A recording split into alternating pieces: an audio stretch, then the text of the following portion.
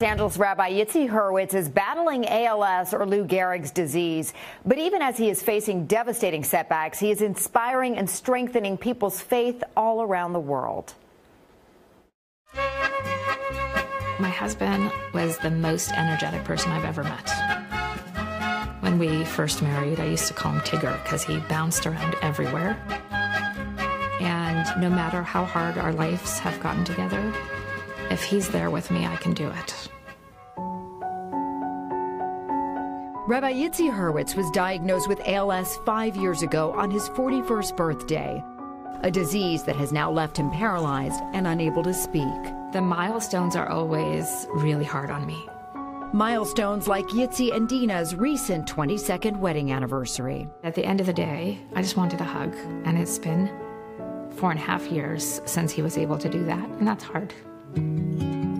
But their enduring love and faith keeps them going. Rabbi Yitzi, I know what an amazing woman Dina is. How would you describe Dina? Dina is a great woman, and it is an honor to be her husband. She is the love of my life and my best friend. With all that we are going through, she holds the family together, takes care of us, and showers us with love. And he's part of his family's life as much as he can be. They get to see love in his eyes and pride and laughter. He may not be able to move or speak, but ALS didn't take his mind. With the help of cutting-edge technology, using his eyes, Rabbi Yitzi writes a weekly Bible blog and enjoys visits from rabbinical students. I caught up with the Hurwitz family on the festive holiday of Purim, often compared to Halloween. Lots of children dressed up to cheer you up. What does this mean for you, seeing your community come to you and visit you like this, especially being homebound? I love to have visitors. It uplifts me and gives me life. It is so humbling, and we are so grateful. Because of them, we don't feel alone.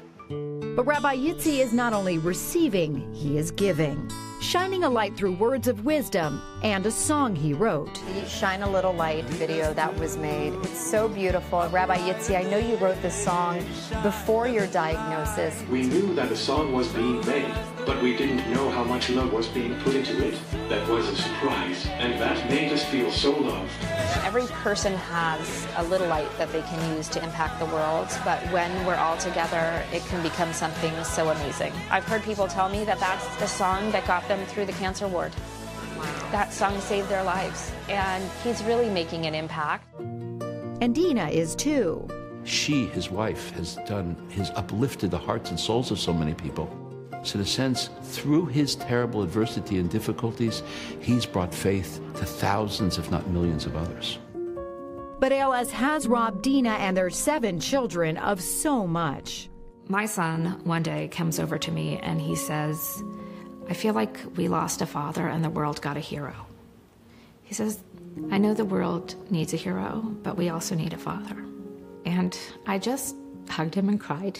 ALS is a very difficult disease. Rabbi Yitzi, how do you stay so positive, and does this ever test your faith?